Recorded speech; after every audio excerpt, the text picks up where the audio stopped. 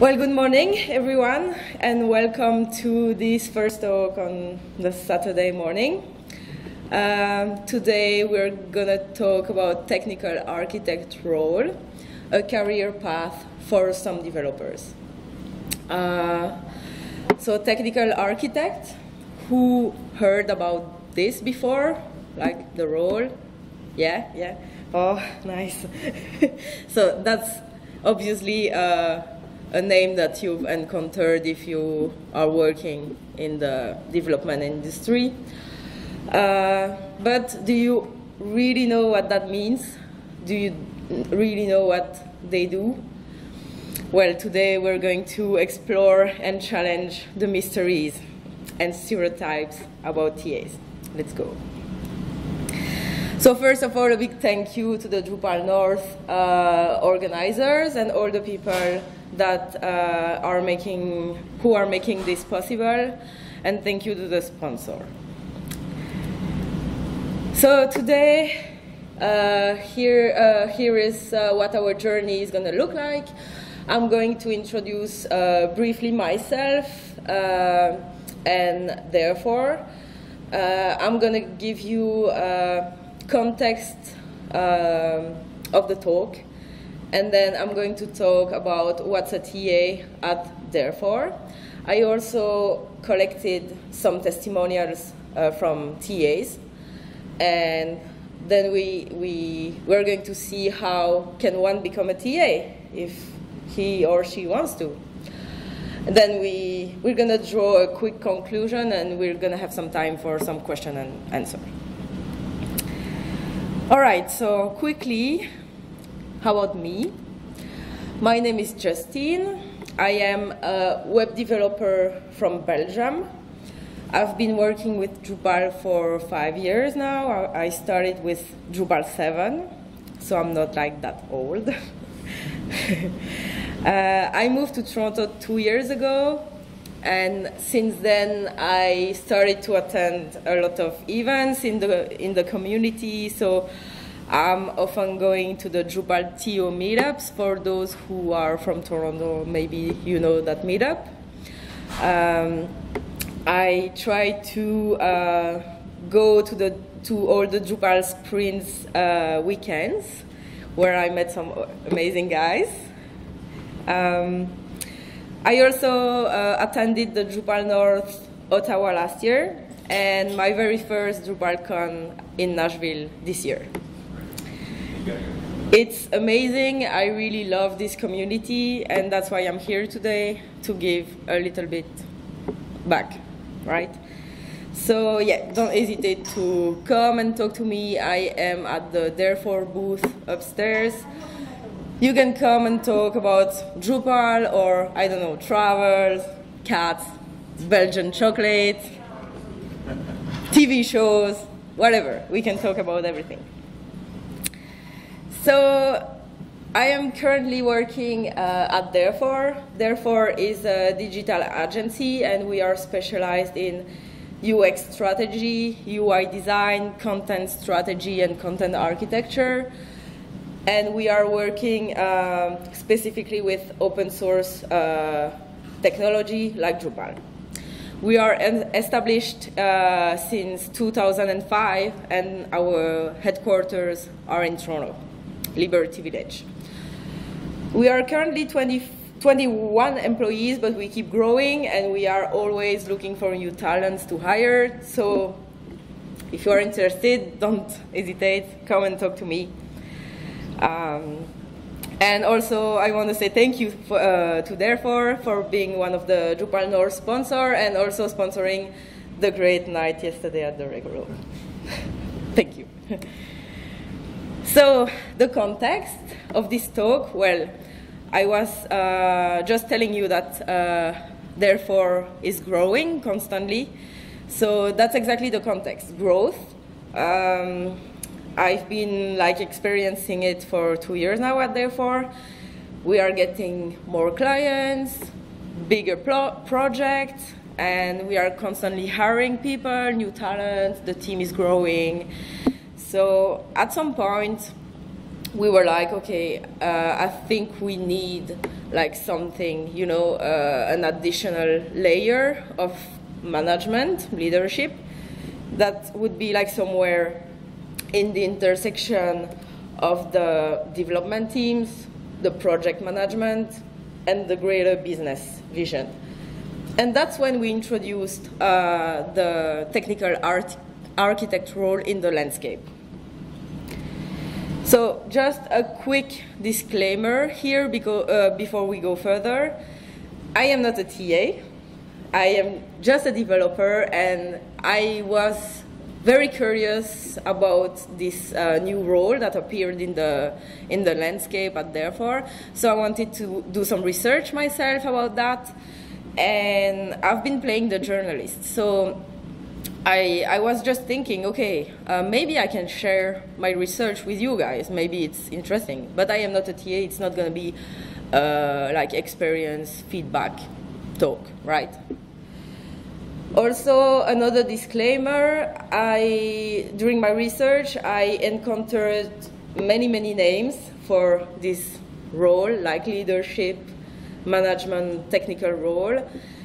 Some people are talking about, I don't know, solution architect, senior engineer, senior developer, tech lead. I don't know, I've found many names.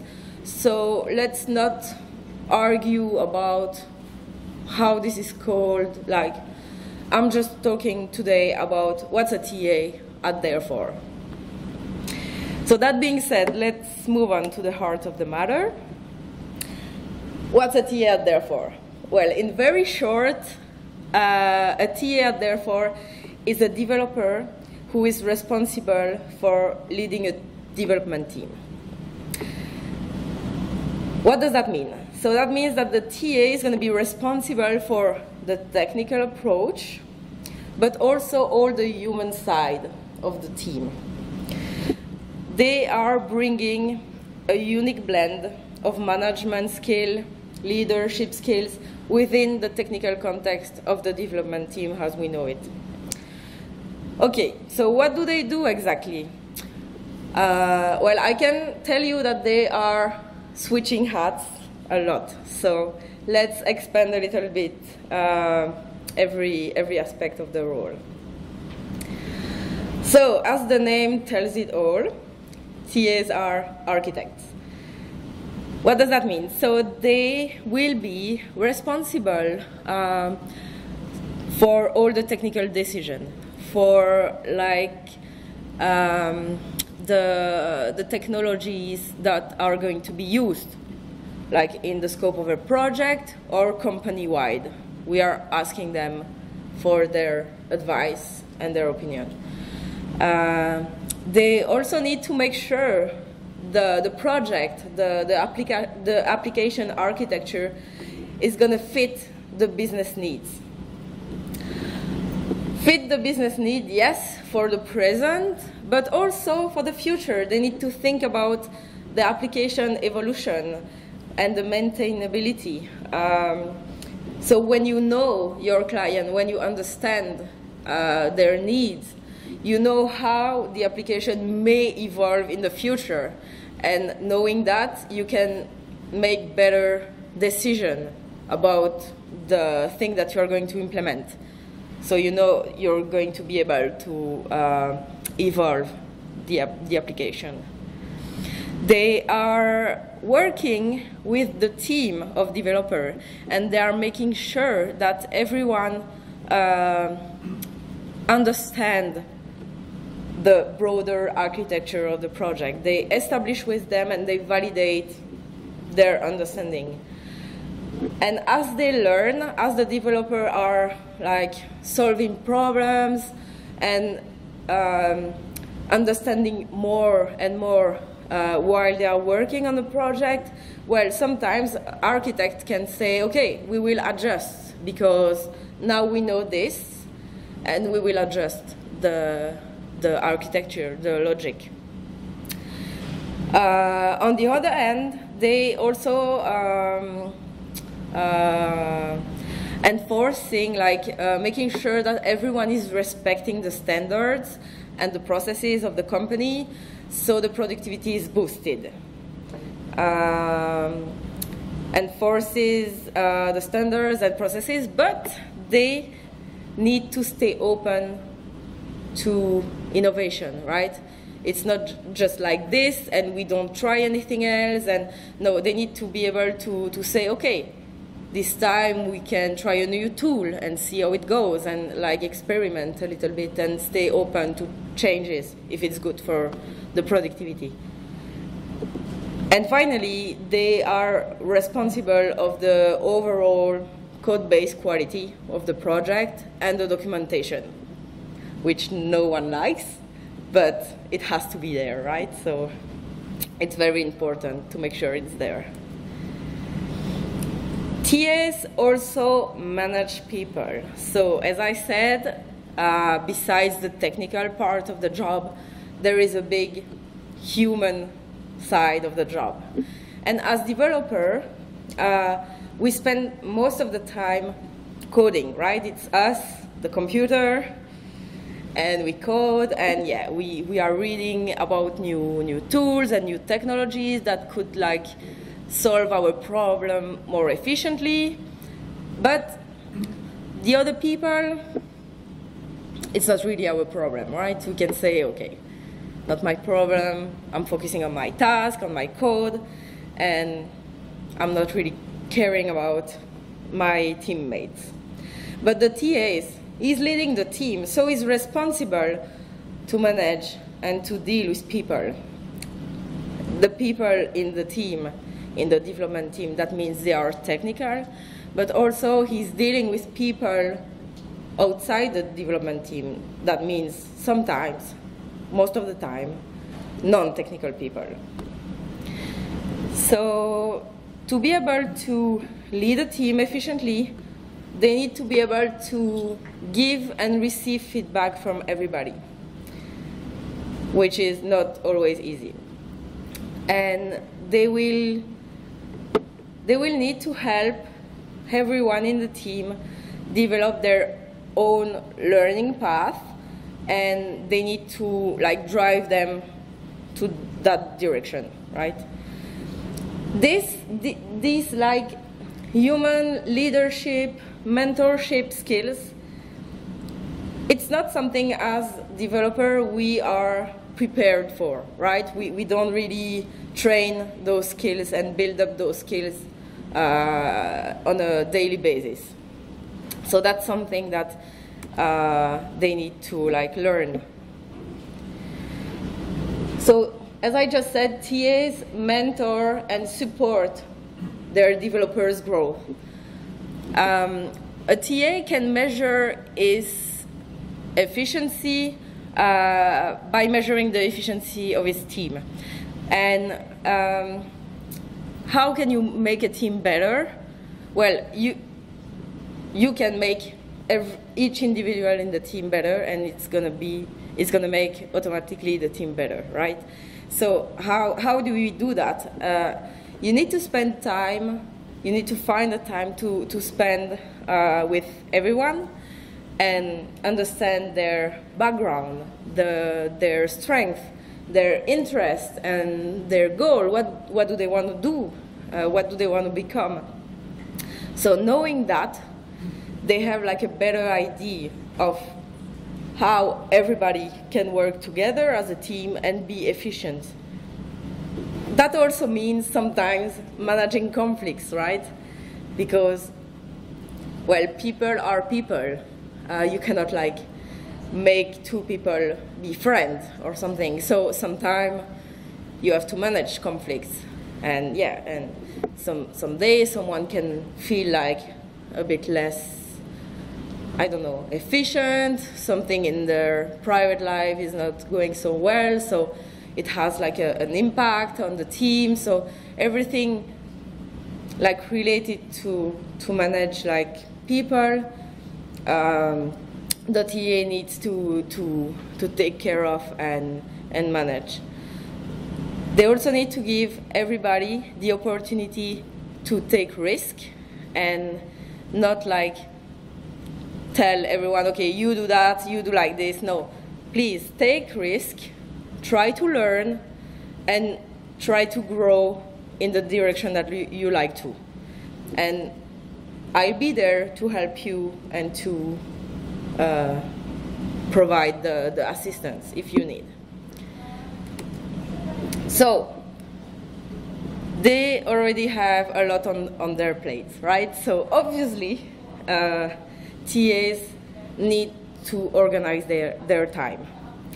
They have so much to do, and they are involved in so many levels of the organization, of the project process, that they have to deal with a lot of interruption. When you are working, I don't know, in the same office, everyone, well, someone can just walk to you with a question or asking for assistance, and you are interrupted, right? You need to stop what you're doing, focus on the person, and okay, like shift your attention, shift your focus, and you have to deal a lot with interruption when you're a TA. So it is very important that the TAs manage their time efficiently. They need to stay in control of the workload because they have so much to do, and they are so often interrupted by people that they absolutely need to find some strategies to be able to stay in control. So that means, for example, a strategy would be, okay, 3 hours per day, I will isolate myself in a room alone, and I will work on my task. I will focus, and I won't be interrupted. That can be a strategy. Or, I don't know, I will start earlier than everybody, so during, I don't know, 2 hours in the morning, I know that no one is going to be there to ask me a question, and I can focus on my work. And then the rest of the time, I can be available to help and to assist the team. So that's something, just a small story for me. I cannot do that. This is something, as a developer, so not involved on all the levels of the project, if a colleague turn and ask me a question, I cannot say, okay, no, I don't have time right now. I'm busy. Please shoot me a message on Slack or something. I will help you when I can. No, I drop everything I'm doing, and I'm focusing on the person, trying to help. And once it's done, I'm trying to refocus on my task, and I'm like, what the hell was I doing? I don't remember. And it takes me probably up to 5 minutes to, I don't know anymore. What? Okay. So that's something if I wanted to become, build up those skills to become a TA, this is obviously something I would need to work on, for sure. I'm a people pleaser, and I cannot say no. That's a big problem. Yeah, I don't know if some of you are in this. Yeah, okay. Yeah, this is okay. So because they are so busy, TA must absolutely delegate. They cannot take all the technical tasks for them, even if they wanted to. The most complicated task, the one that no one's oh my God, this is going to be a bad task, like a complex one. They would love to do it, but they don't have the time. They have so much so many other responsibilities that require their time and attention. They cannot do everything. So they need to delegate to the team. They need to be able to trust the team. Plus, at the same time, it will give every developer the opportunity to take risk on the task, to learn, to grow. And again, the TA is going to be there to help if needed. And they are going to review the code base quality. They are going to review the pull request. They are going to be there to supervise, but they need to trust their team and give them the opportunity to take risk. That's very important.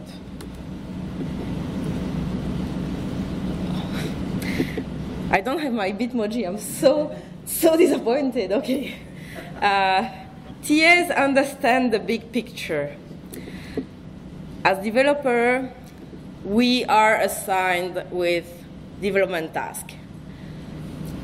And we just solve it, right? We just solve the task, and we don't really try to understand how this task is going to connect with like the broader system, the broader, the big picture. But the TAs, they need to be there to give this context to the developer. They need to give them this understanding. Okay, this task, that's how it's going to like connect, what is going to impact. You need to understand the connection with the broader system, and also you need to understand the deployment environment within which the project is living. So TAs are responsible to give this understanding to their team.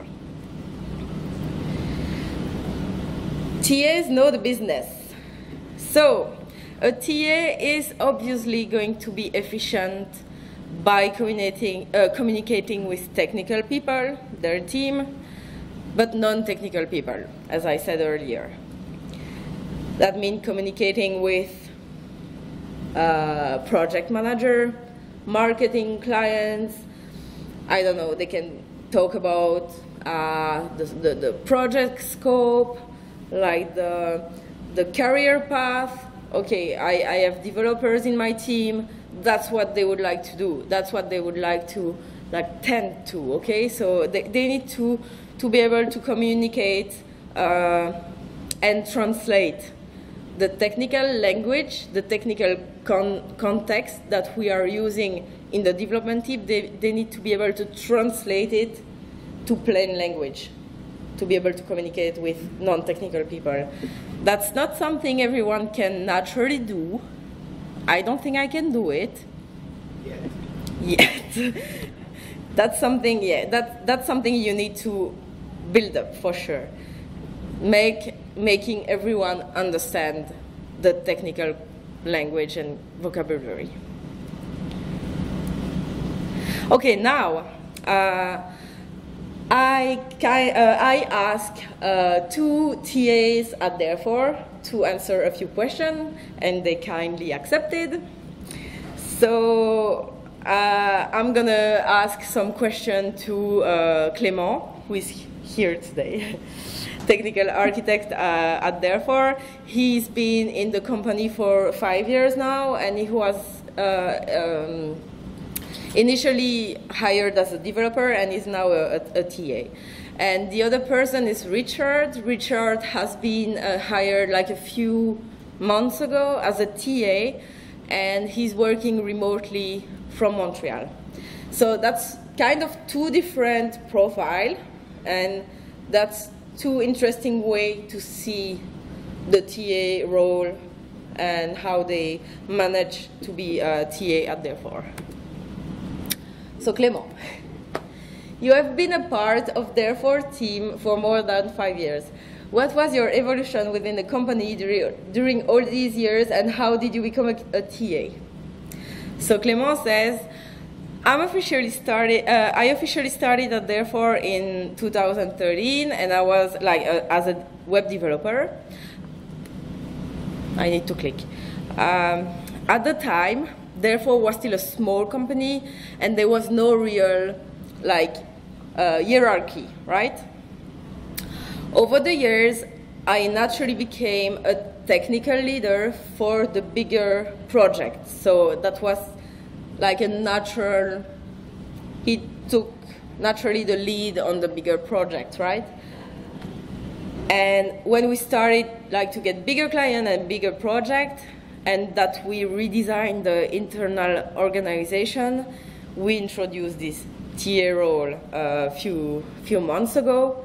Well, it was actually logical that I became a TA, and it's just a natural evolution. We were all expecting Clément to become a TA. It was already, he was actually a TA before knowing it. So, how important is the TA role within the team? Could you tell a difference since the role has been introduced in the landscape? Before having a TA, we would just split the development task between the developer and just work on it. There was no real thinking about the process, right? And then TA, they bring the development, the web development, as like an intellectual process. The TA is more about, it's less about doing, really. It's more about researching, brainstorming, investigating new method, new tools, new process, more about training, and organization-wide. A TA also allows standardization of processes, the increase of the overall quality, and maturing developers' talents. Besides the technical expertise that you acquired as a developer, what are the other skills that you had to build for the role? He says, for me, one of the first critical skill is to be able to manage your time, yes, and focus on your task. And dealing with interruption. Yeah, since I'm a TA, I'm lucky if I'm not interrupted at least once every 5 minutes. And I suppose it's literally, yes. You need to be able to refocus on your task. Oops. Refocus on your task as quickly as possible. You also need to be able to invest some time in tasks that don't look important at first sight, right? Like reviewing new tools and everything while a big deadline is coming. Because apparently deadlines are always coming. There's always going to be a deadline, so you shouldn't focus on the deadline. Another skill that is needed is negotiating with humans. Yes. Most of my responsibilities are in relation with humans, and most of the time that means I have to negotiate with project manager about the deadline, the staffing, with my developers to make sure they follow the processes, the standards, that they are learning new technologies. I don't know if I have now. I need to negotiate with the clients about the scope of the project. I need to negotiate with other TAs in the team. We are talking about the tools that we want to use, like the processes, and the DevOps guys. Please stop breaking the server all the time. I need to negotiate with the hierarchy. So, do you think that any good developer would be a good TA, and why? Well, if someone wants to become a TA, he or she can do it. Where there is a will, there is a way. I just found this on Google Translate because I'm not sure. But yeah, becoming a TA, it's not like just a title or a promotion. You don't become a super developer. No, it's a total role shift, and you need to know it. You need to be aware of that. Also, the technical part of the job is something, but there is also the management part of the job that we are not prepared for. So you need to learn the rest, like the human side. You need to learn it by yourself, and it's a lot of study. Because becoming a TA is a lot of study. But thankfully, with the internet, there are a lot of resources out there, and it helps you evolving from technical to management / leadership role. I'm gonna talk about the resources later. So Richard, you recently joined the Therefore team as a TA. What were the challenges that you faced as a new member of the team? So first of all, being a virtual team makes it very challenging to be a TA, because I was used to be sitting next to my developer and just like help them to find a solution.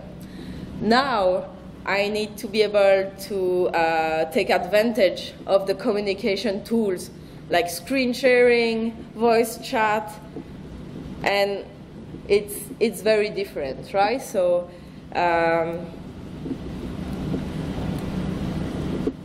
what would be the differences between your role as a TA at Therefore and the previous roles that you held in other companies? Well, at Therefore, we use a pure Agile development process, and it's relatively small sprints. It's 2-week sprints.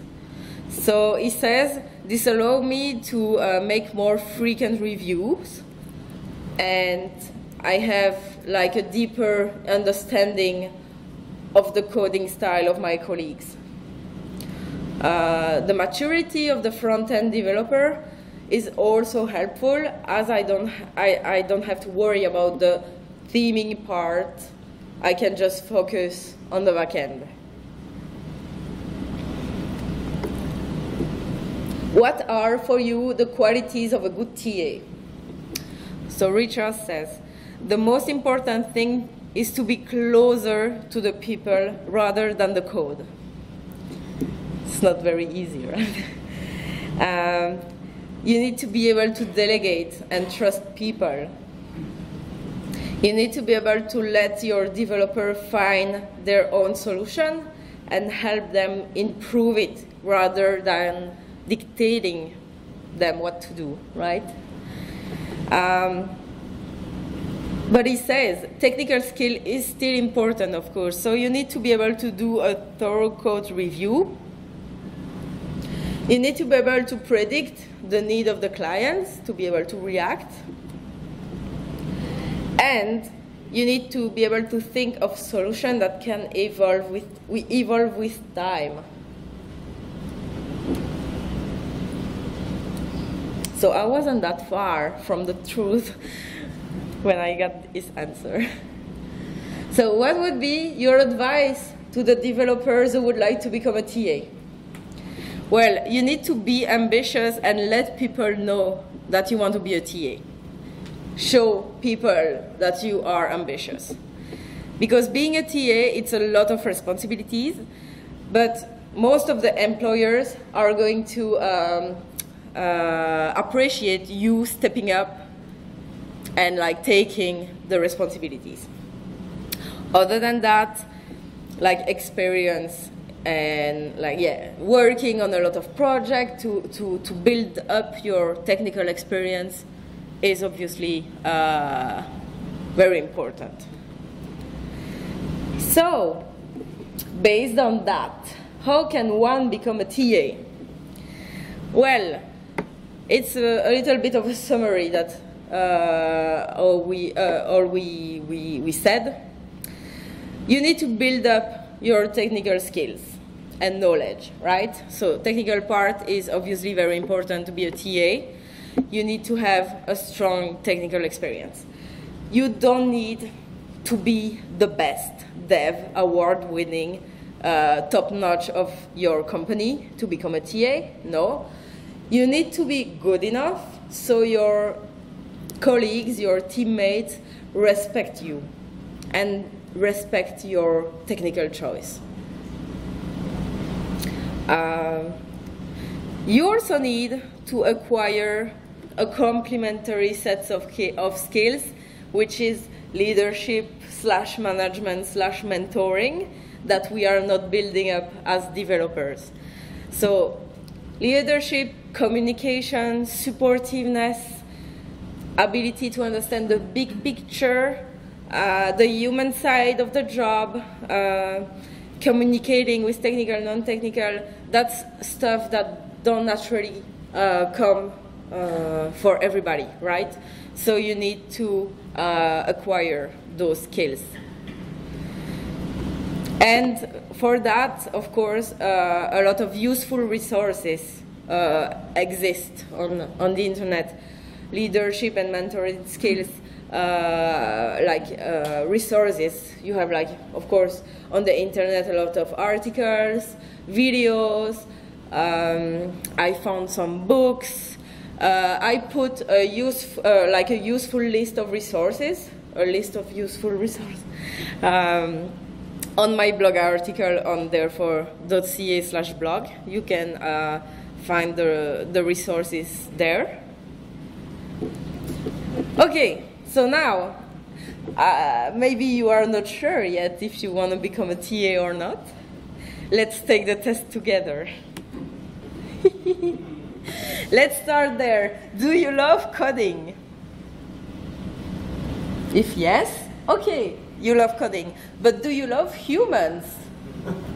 Yes? Okay. Do you love studying? Yes? Okay, you can become an expert. No? Don't love studying? Yes. Okay, you love coding. You don't love... I don't know what I did. I probably switched those two. I'm sorry. If you love coding, if you love humans, and if you love standards, you can become a TA. That's a good career path for you.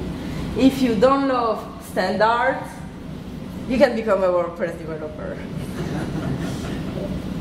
If you don't love coding, okay. Do you love humans? Yes? Okay. Do you love riding a bicycle, except that the bicycle is on fire? You're on fire. Everything's on fire, and you are in hell. That's your thing, okay. You can become a project manager or strategy. I just couldn't. And if you don't like, well, just try again, because you have to obviously make a choice at some point. You have to love something, otherwise it's very sad. So I hope it's going to help you figure out the career evolution for you.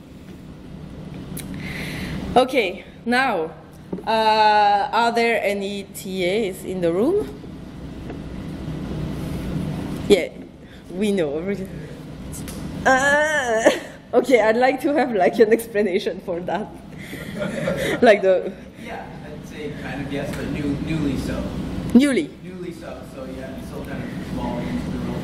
Okay, so if you don't mind, I would like to have maybe your opinion about this talk. Well, all the information that I just shared, and as a newly fresh TA, would you have anything to say to developers who would like maybe to think about becoming a TA?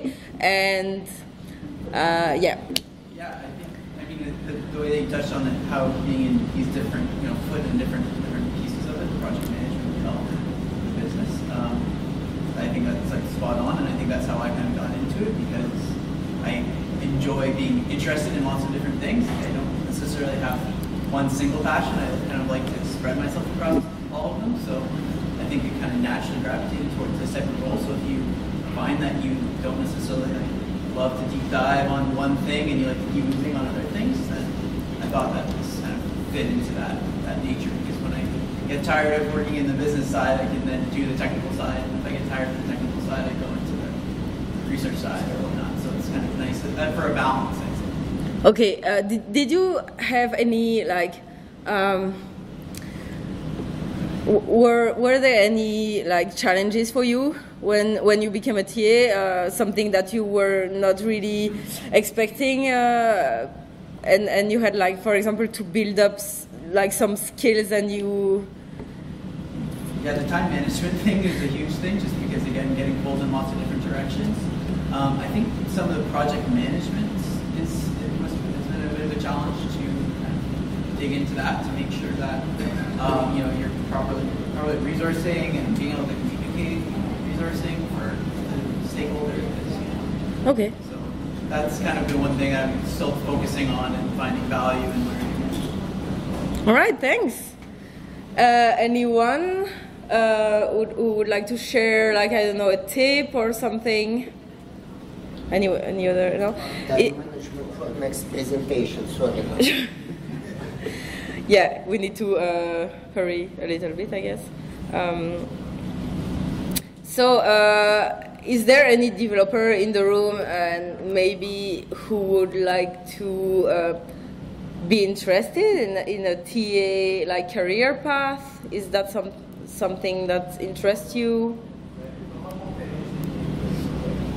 Maybe not. Did you guys learn something today that you didn't really know about, and it enlightened something? Sort of had a role in the past, some parts of it. I think one of the things you touched on there was being able to translate or being able to communicate with the business side in a non-technical way. So translating the technical to non-technical people was a big part of my experience in the past studies. Okay. That's one of the things that, like you say, as developers, it's not natural, but it's something that was an important part of the role that I found faced. Okay. Okay, thanks. Maybe I'm mistaken, but I did think that at least part of the role would be in a DevOps capacity or a solutions architect capacity, wherein you grab, take for instance a set of servers or a set of specs and build out infrastructure on top of the role or on top of the responsibilities that you have already put out. Is that the case, or generally? I mean, generally, I don't know. I know that therefore, like the DevOps part, like the DevOps. Well, we got a DevOps guy. Yeah. For that, and we start from the strategy where we know exactly what we're going to need. And as a TA, you always like check if the DevOps is okay with that, and you make sure that the strategy makes sense for what you're going to build. But you're not doing it like you're just saying, all right, this is how we're going to do it, and you give it back to the DevOps. That's why like it's a lot of negotiation between two. The guy wants to always create security stuff, which you don't need. So it's a lot of negotiation, but it's not really about it. But again, this is at therefore, right? Yeah, although most TAs, a lot of times they become TAs, quite knowledgeable of DevOps as well. Yeah. Just something that they had to gain knowledge and experience. It's just not their primary goal. No. Yeah.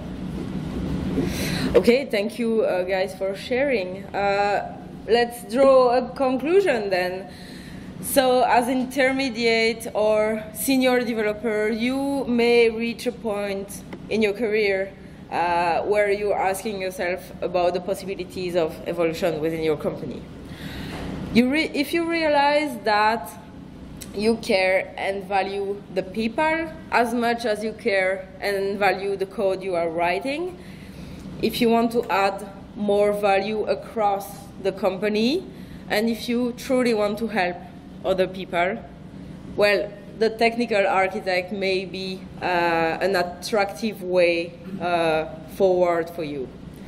And I hope this presentation gave you a better idea of the TA role and its responsibility, and that it provided some direction for you to build new skills and support your career path. Any question?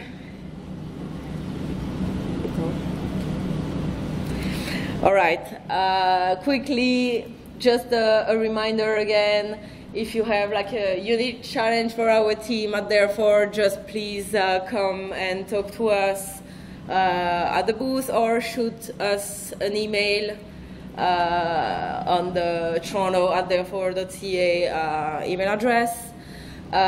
Don't forget to visit our booth because you can register and try to win an Amazon Echo Spot.